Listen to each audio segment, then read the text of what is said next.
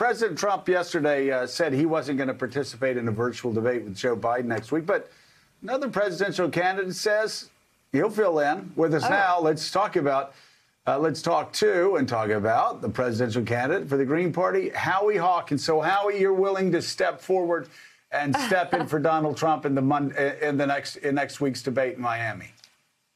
Yeah, I'm ready to debate both of them, but I'm not sure they're ready to debate me. I got some real issues to bring to the table.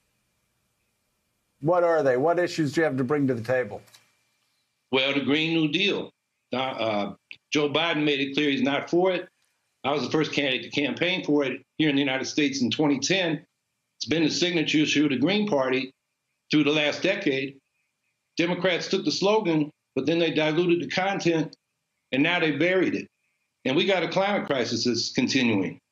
And then we got declining life expectancies among working class people in this country, because after 45 years of stagnant wages, healthcare and housing costs going through the roof. So we got an economic bill of rights as part of our Green New Deal, which includes a job guarantee, a guaranteed income above poverty, and Medicare for all. And then the third life or death issue that's not being discussed at all is this new nuclear arms race. The bullets in the atomic scientist says their doomsday clock the closest they've ever had at midnight. So we're calling for peace initiatives to reduce tensions and get back on track on nuclear disarmament, because those weapons should never be used, because it'll be the end of all of us. So those are life or death issues. And I think, we're on the ballot on 30 states. That's 381 electoral votes. You count the write-ins, we're 514 out of a possible 538 electoral votes.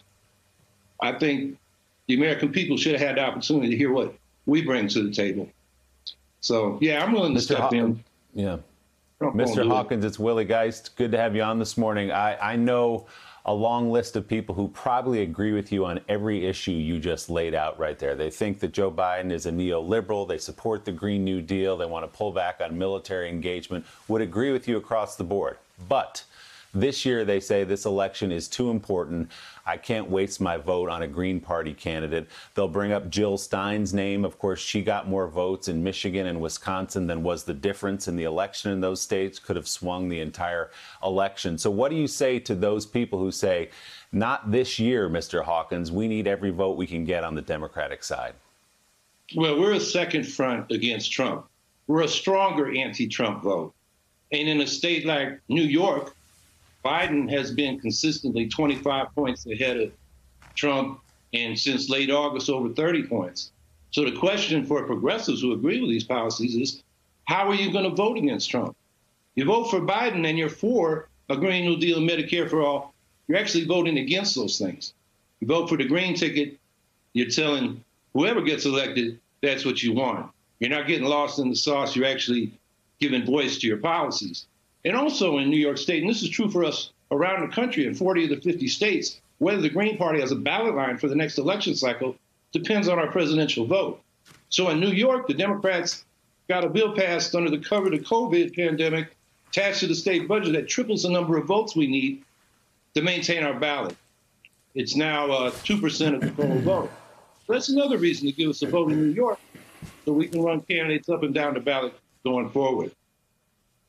All right. All right. Green Party presidential candidate Howie Hawkins, thank you very much for being on the show with us this morning. Well, really appreciate it. You know, Willie, a very good question that you asked about the Green Party. Were it not for Ralph Nader in 2000 and Jill Stein in 2016, it is quite likely that a Republican would have never held the White House.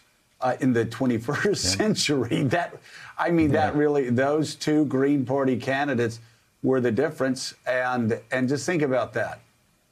Democrats would have held the White House for the past 16 years were it not for candidates taking away from Al Gore in 2000.